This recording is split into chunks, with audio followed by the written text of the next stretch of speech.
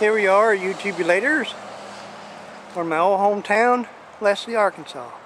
This is the old depot for when we had three spurs or train lines that comes through here.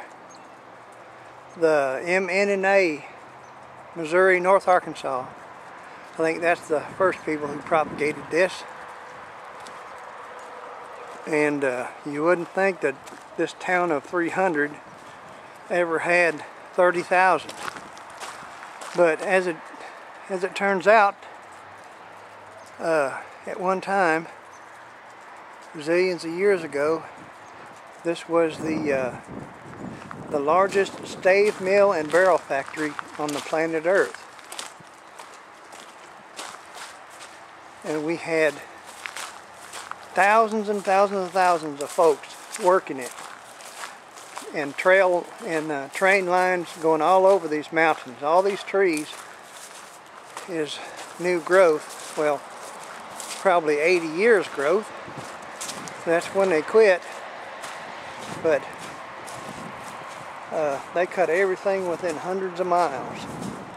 And they had what they call the Dinky line, which was an old shay. Well, I guess it was new then, a shay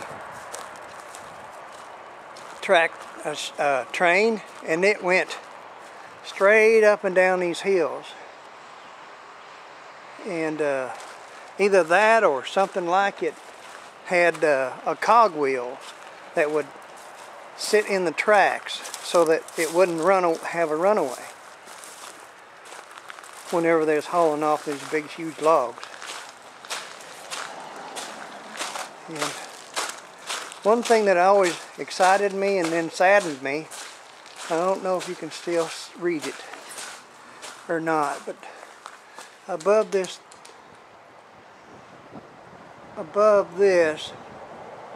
used to say colored waiting room. I don't know if you can get that or not, but it was a lot.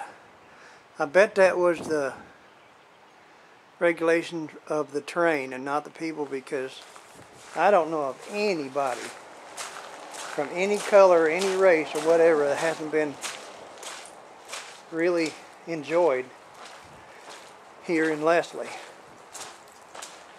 It was so hard living that you got to have everybody, and you can't be mean to anybody or else, you know, you're not going to make it.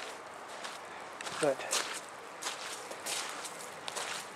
this is the old depot at Leslie, melting into the earth. It's hard to believe that there's rail lines all in through here. And somewhere they had a turnstile, and over here they had out past this pasture here, where the creek is, had a really neat bridge back in the day. And now it's really neat to go over there and catch crawdads for fishing, but that's what it is. This here used to be, this building here, see if I can zip it.